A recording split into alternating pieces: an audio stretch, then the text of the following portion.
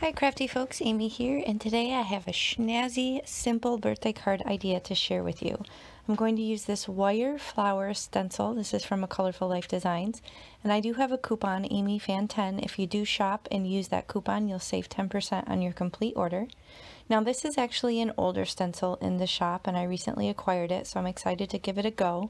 Here's a photo of the finished card. This came together really quickly, but it's not lacking anything in my opinion, and I'm really pleased with how it turned out. So you guys probably know I like to keep it simple.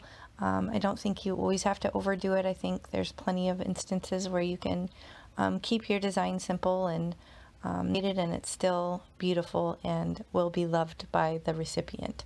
So here I'm just using some post-it tape to mask off the stencil just because I don't want to get ink where I don't want it. I am working directly on a card base, so this is a way that I not only save time, but I save paper and then minimize bulk. So I do end up adding some dimension obviously with this design, but I'm not adding dimension or bulk in terms of different layers on the card because I am working directly on the card base.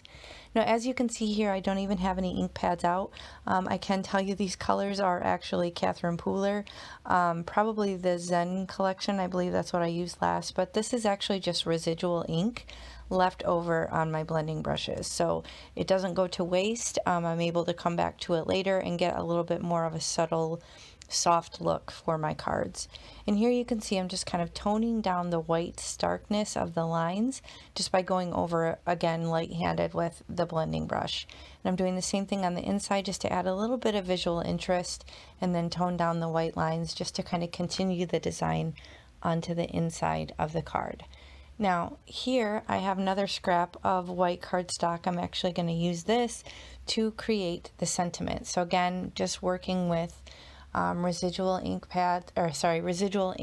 left over on my blending brushes, and I'm just doing a very light blend of color on this piece of cardstock. It doesn't show the greatest, it's a little bit more visible in person, but I just wanted to get a nice blend of color kind of fading out into white.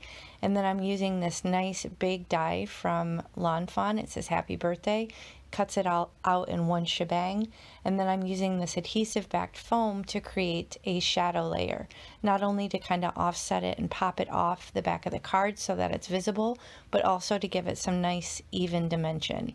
And I am going to use some liquid glue to adhere the paper happy birthday to the foam happy birthday, and I will put some pressure on it with an acrylic block. But this is a fun way to get nice even dimension without having to use little fiddly bits of foam. If you don't want to, it'll kind of protect it in transit just because it is going to be, there's not going to be any little saggy bits because you're giving it full coverage dimension behind the die cut. Now you can see here I'm just kind of deliberately offsetting it because I want that foam color to kind of pop off the side, not only to help it kind of stand off the background, but just because it's pretty and the color matches. And then here you can see I basically have a glorified sticker. I'm just simply removing this backer. Careful not to separate it. I wasn't the most patient in waiting for the glue to dry. If you give it a little bit longer, then it won't split on you, but either way it was no big deal. I removed the backer and I'm able to lay that right down into the center of the card. And I love how the ink blending on the top of the happy birthday just fades into the white, and it really kind of provides a cool contrast against the background. And I added some of these little, they look like water droplets for embellishment on the front of the card, and that's going to finish it. Super easy. So like I said, it does have some dimension in terms of the little blingage and the die cut, but overall still very clean and simple and not too bulky. So I hope you enjoyed this. If you did, please hit the thumbs up and consider subscribing if you haven't already. And I really appreciate you watching. I'll catch you next time. Bye.